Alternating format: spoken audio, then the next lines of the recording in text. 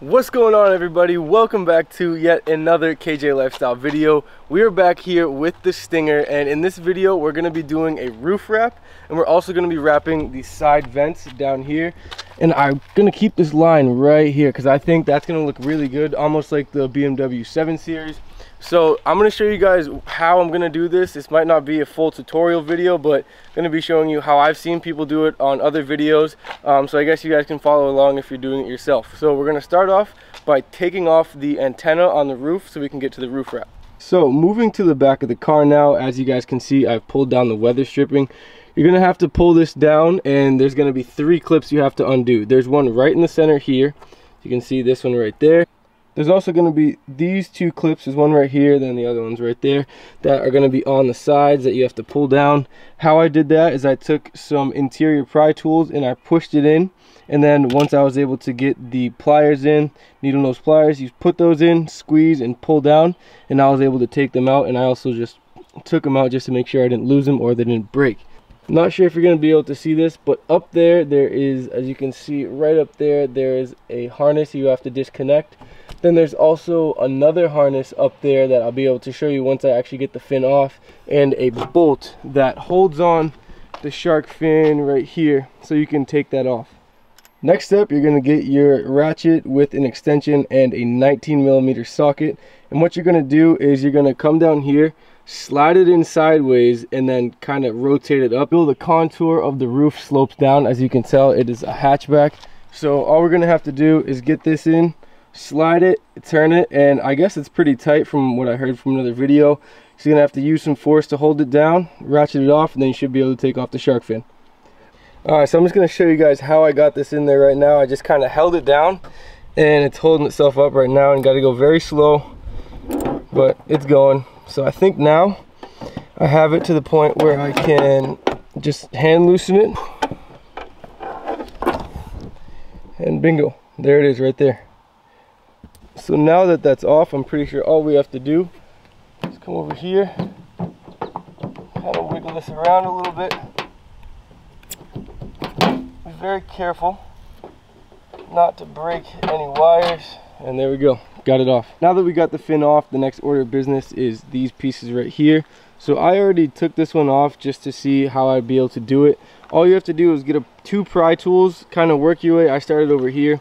Work your way from the inside, push it in and lift up, and then it won't obviously come up that easy, but as you can see, these little clips right here, the green indicates, or this blue, green, turquoise, whatever it is, indicates that it's on the passenger side, and it also tells you right over here. Alright, so now that you got both of those trim pieces off and the shark fin off, just get some water and a rag.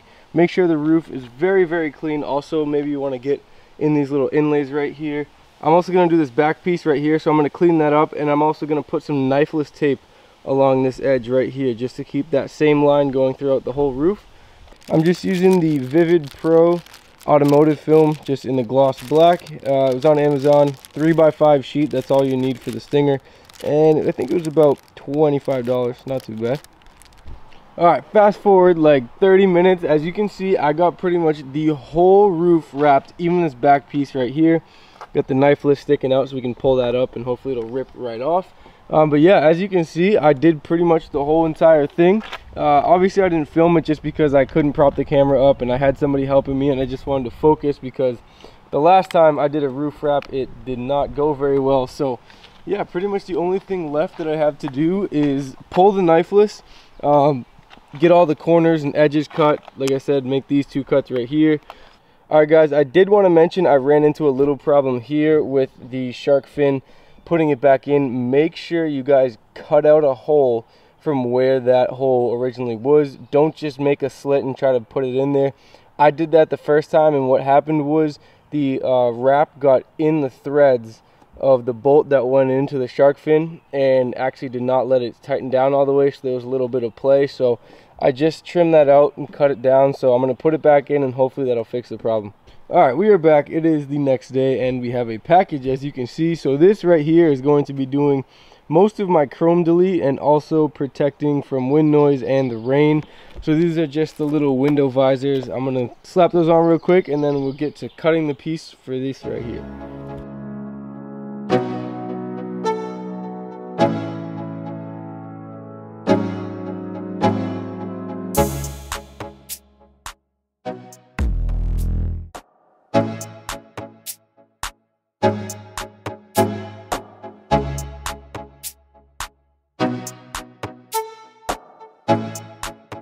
this I cut 2 pieces at 46 inches and 2 pieces at 28 inches. The 46 are obviously for the front doors, the 28 are for the rear.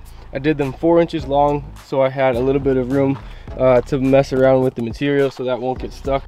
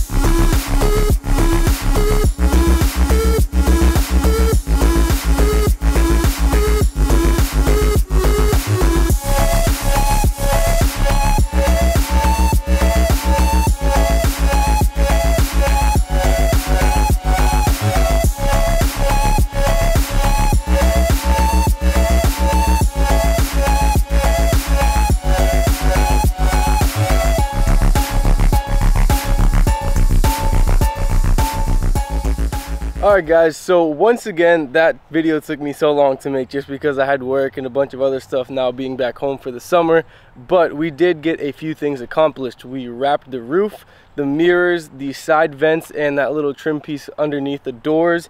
We also did the wind and rain covers over the windows, and the last thing I have to do in terms of chrome is paint that last trim piece, but I'm not going to have time to do that for another week or so.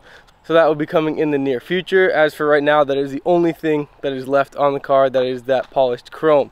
As for mods, I do have one very special mod coming in hopefully a week, maybe 2 weeks, I'm not sure. I have to wait to hear back from the company, that I am super excited about. This is probably the best mod to do for a Kia Stinger, regardless of if you're tuning it or not. You guys probably already know what it is, but I'm not going to tell you.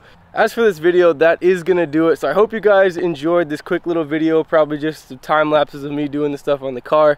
If you guys have any questions with how I did this stuff, leave a comment in the box below and I'll try to get back to you as soon as possible so you guys can do it yourself and have a little bit more ease than I did. Just like that, hope you guys enjoyed this video. Make sure to leave a like, subscribe if you're new. We are on our way to a new subscription goal, so make sure to hit that subscribe button. We have a lot more content coming with this car in the future. If you have any suggestions as well, leave that in the comment box below. Make sure to be kind, be happy, and be grateful. I'll see you in the next one.